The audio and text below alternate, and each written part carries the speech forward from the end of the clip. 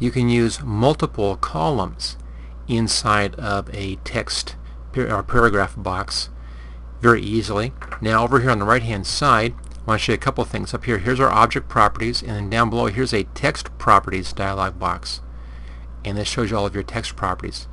Now to be fair, these both do the same thing. I mean, you can access both things the same way. I normally go to the object properties dialog box, and in here we have our character and our paragraph and the frame.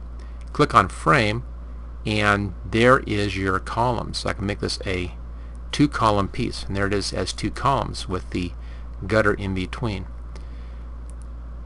You can control the same thing from the text properties panel here. I'm just going to scroll down a little bit. There's our frame section, and there's the 2 columns right there. So you can do that.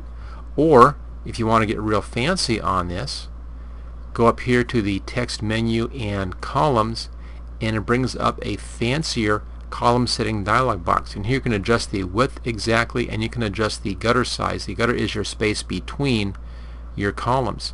Just click in here and adjust that so you can change that spacing between the columns. You also can have your columns the same width, which is usual, or you can have them different widths if you want to. I've seen where you may have a wide column and then a thin column. You can maintain the current frame width or automatically adjust the frame to match as well, and you can preview while you are doing it and see how it looks. And of course you can adjust the number of columns up here. Let's go back to 1 column and choose OK. So easy to work with your columns. Again, lots of places to find this. I normally go to Object Properties, click on that button right there, and you can find it right in here.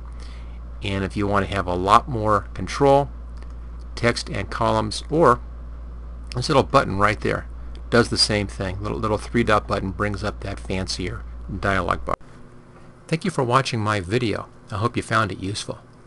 If you like this video, click on the like button below to let others know. You can click the subscribe button so you don't miss any of my videos in the future. I'm frequently uploading new training videos. Don't forget to check out my website at howtogurus.com.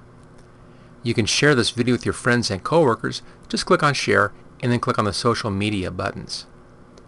Feel free to comment on my videos. I try to answer all comments as quickly as I can.